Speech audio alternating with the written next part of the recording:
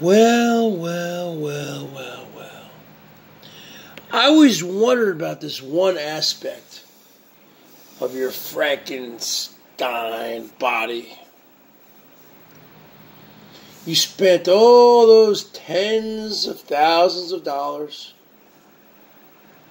on breast implants, on a Brazilian butt lift, liposuction, electrolysis, getting your Adam's apple shaved, lips fuller, and a plethora of many other things. My one question is this.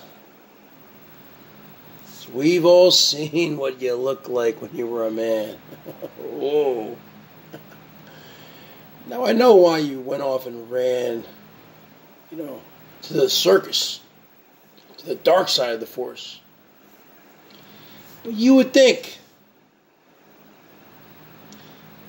if someone invested that kind of money, you're talking about a lot of money, folks. 40 grand, 50 grand. But you never got your teeth fixed. You still have that disgusting snaggletooth. And that would have been the cheapest of the bills. So let me ask you this, Herman. How come you never got that disgusting snaggletooth fixed? You come from the dumps school of dentistry. You're like just one step above. You have a disgusting smile and that disgusting snaggletooth.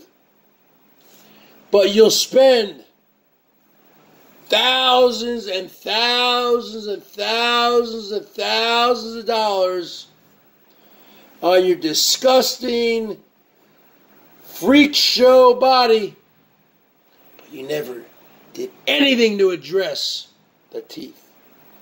Why not? That is my question. And of course, you're not going to answer it.